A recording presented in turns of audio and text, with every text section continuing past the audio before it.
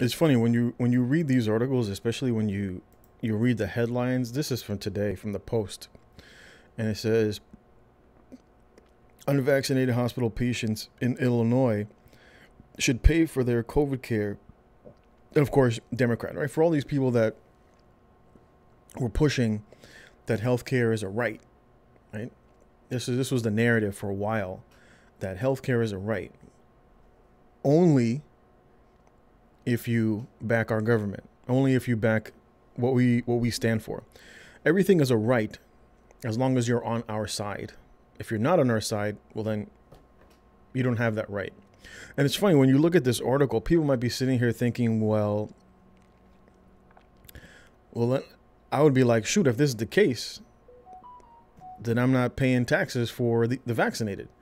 Because if you get vaccinated and you still got to go in there, well, I'm not paying for your services. But this should be the narrative of those who don't want to take it. And I would just be like, well, shoot, you're not going to charge me taxes. And so they threaten you. When you look at these articles, this is all, they're threatening you with freedom. That's what they do. They're like, if you don't take it, you're not going to be a wage slave anymore. We're going to force you not to be a wage slave. And that's what scares most people.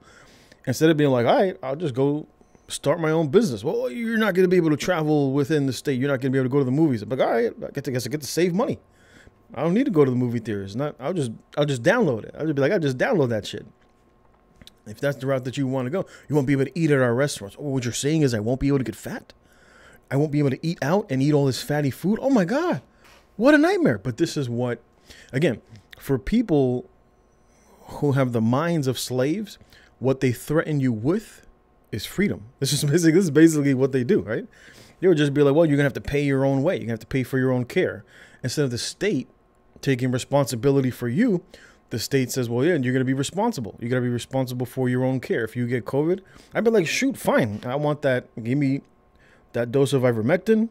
I'll take that vitamin Z, the zinc, and you know what? Toss in some antibodies, some monoclonal antibodies, and we'll call it a day. And then they'll be like, oh, can't do that. We can't do that. It's illegal.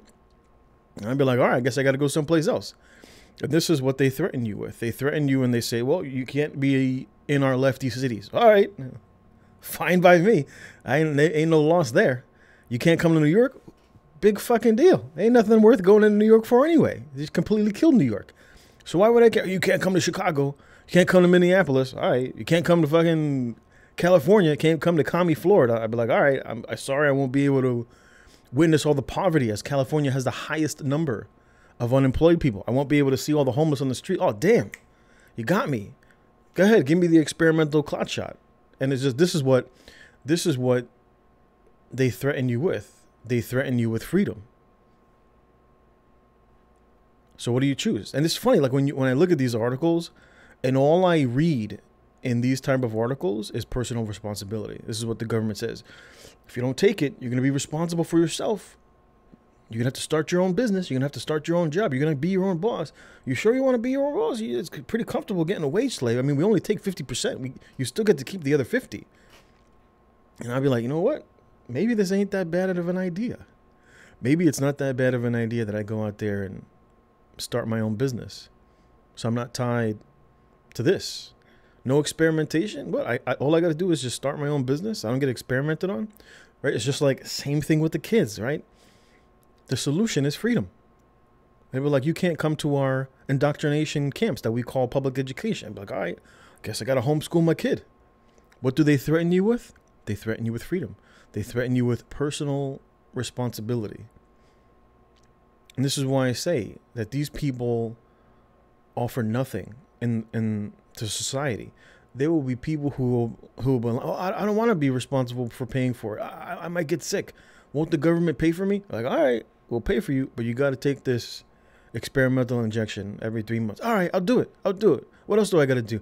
Can I be a wage slave? Can I be a wage slave, please? Please? I don't want to go out there and start my own business. Pretty please? I'm like, all right. All right. We'll only take 45%, right? We'll take 45%. I'm feeling generous. We'll let you keep 55% of what you earn. And they're like, oh, thank you. Thank you. Can I go to McDonald's? Yes, yes. You can go to McDonald's. Don't worry about it. You can go to McDonald's. You can have supersize, get your Happy Meals, get all you want, right? Go get your Shake Shacks. Go right ahead. And this is what they threaten the average dipshit normie with. They threaten them with freedom and personal responsibility. And the moment you say that, people just become fearful. Like, what do you mean? I got to be responsible for myself. I got to take responsibility for my own health. I got to hit the gym. That's not fair. That's, what is it? You're body shaming me. What do you mean I got to get in shape because I'm more likely to get sick?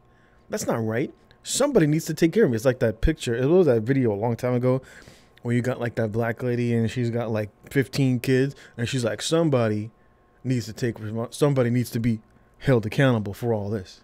And this is the narrative of socialists. This is what freedom is a threat to your average socialist. Personal responsibility is the cross, like a vampire to a cross to a vampire, right? It's the holy water. Thou shalt be free. And they're like, no. And that's why you look at all these fat, these morbidly obese people, and they're all for the clot shot. They're all for the government enforcing you, because their ability to exist hinges on you producing for them. These people are consumers, and they need you to produce for them. And so the only way that the government can do that is via slavery. And whether it's mental slavery, emotional slavery, debt slavery, physical slavery. But what we have is we have guilt, coercion, and debt slavery with the threat of freedom. This is what they say to you. It's dangerous out there. You sure you want to be free? You sure you want to start your own business? 9 out of 10 fail. 9 out of 10 businesses fail. But they don't tell you why 9 out of 10 businesses fail. They just, right, it's just spooky, right? 9 out of 10 businesses fail. You sure you want to start your own business? You sure you want to do that? You want to homeschool your kid? You want to take responsibility for homeschooling your kids? Ooh, this is what they do to you. This is what they do to you. They threaten you with personal responsibility and freedom. And if you're okay with that, that's why for people who love freedom, they'll just be like, all right, I don't need to go to your city. I don't need to go to your town. I'll go to where I can be free. And then racism, white supremacy, toxic masculinity. You're like, pick your narrative, right? It doesn't matter. It doesn't matter. Pick whatever narrative you want. They'll just insert it. Whatever fits. Whatever will fit at the moment. If white supremacy doesn't work, if the anti-vaxxer doesn't work, if toxic masculinity don't work, so they're like, what can we fall back on? What haven't we used yet? New variant. Oh, we got a new variant. And just like insert whatever we can use to sort of coerce people into providing for us. This is what they are. These people produce nothing. These people produce nothing who are complying with this. They're not producers, they're consumers, and they require your enslavement to produce for them so that they can continue on living. Because they know the culling is coming. If you choose to walk away from the system of things and you say, you know what, I'm not about this game anymore, go off and build your own shit. Go off and produce your own food. These people will starve. And they know that. Which is why they use force via the government to enslave you. But you have the ability to defend yourself. You still have the ability, as long as there's a Second Amendment, as long as you have the right to bear arms, and all you need is a community of like-minded individuals large enough to push back, so that when push comes to shove and the state threatens you with freedom, I'd be like, all right, I guess I'll go get me some ivermectin. Good luck. Good luck with your quarterly shots. Good luck getting your quarterly shots and whatever else that they're going to throw at you. But you have to be willing to take personal responsibility. It's what I've said for quite some time, that this is what it all comes down to. Do you want to be personal responsible for yourself or not? Because this is literally what they're telling you and stuff like this. You don't even have to read the article. All this is threats of personal responsibility and freedom and being held accountable for yourself.